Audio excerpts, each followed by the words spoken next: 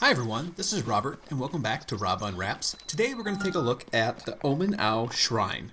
This is more than likely the first shrine that you will encounter on your playthrough of The Legend of Zelda Breath of the Wild. The Oman Au Shrine is located on the Great Plateau.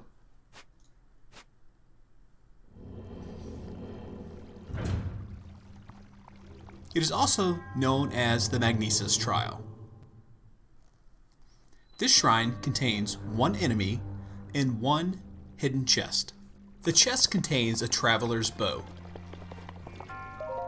Once you've descended into the shrine, you'll need to head towards your left and receive a distillation with your Sheikah Slate. This is what grants you the Magnesis ability.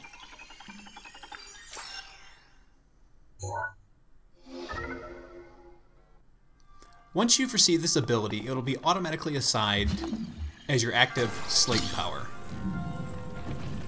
From there, you'll need to use your Magnesis ability to move one of the two plates. I move two just because I enjoy using this ability, but you only have to move one. Once you've moved the plates, go ahead and drop down into the tunnel and proceed underneath the floor so you can bypass that wall. Once you're in this next room, you'll see a wall that has a metal block inside of it. You could use your Magnesis and just pull that block. However, I chose to use the extra block in the room for a little bit more destructive fun. This next area contains a Guardian Scout. While you could engage it with your sword, it's easier to use a metal block and to hit it one time, and this will destroy the Guardian Scout. From here, you'll need to use your Magnesis ability to move this plate over the gaps.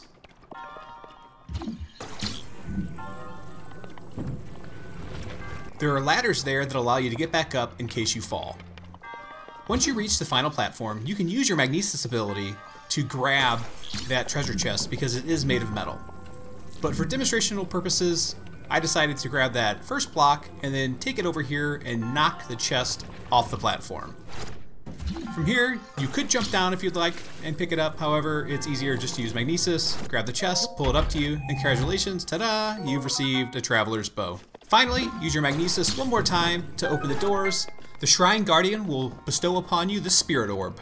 Congratulations, you've completed your first shrine, only 119 more to go.